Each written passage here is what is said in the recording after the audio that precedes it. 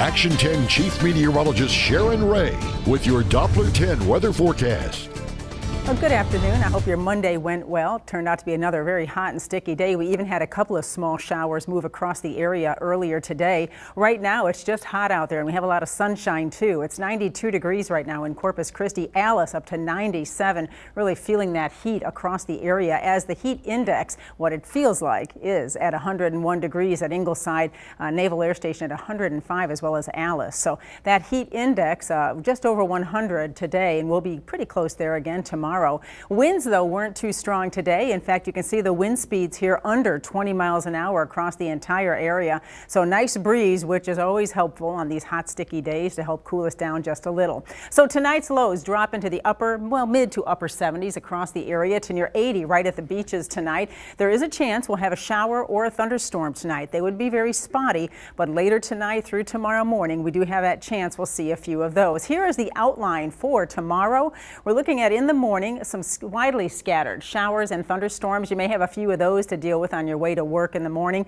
And then in the afternoon, they're very spotty and mainly in our inland areas. But toward the evening and tomorrow night, those are going to increase and become numerous. By Wednesday morning, some of those with heavy rain. So tomorrow they'll be very hit and miss, but they'll be out there, and temperatures are going to heat up again. In fact, by noon we're at 89 degrees. Those winds staying under 20 miles an hour, and a day similar to today as we reach into those low 90s tomorrow. But again, we do have that chance of a shower or a thunderstorm as temperatures climb tomorrow, anywhere from 90 at the Naval Air Station, 89 Ingleside and Rockport, Kingsville up to 95, and Corpus Christi 92 degrees. I have a few things to mention about the beach forecast. First of all, it is going to be a very warm day at the beaches tomorrow. The water's up to 86, but I wanted you to notice we have a high rip current risk the next couple of days. The onshore flow is increasing, and there could be some coastal flooding. You'll have to watch for that during high tides tomorrow morning south of Port Aransas. So watching also for the potential of a shower or a thunderstorm, especially Wednesday at the beaches as well, some with heavy rainfall.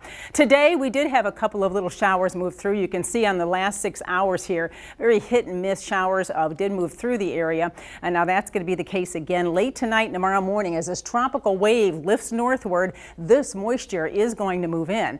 You can see it on future track here. Let me take you hour by hour. This is starting tomorrow morning. Here come those showers I talked about. But later tomorrow and into Wednesday, you can see how they increase through Wednesday morning. Some of these, again, they're very tropical in nature. They'll have heavy rain with them and persist on and off into Thursday morning.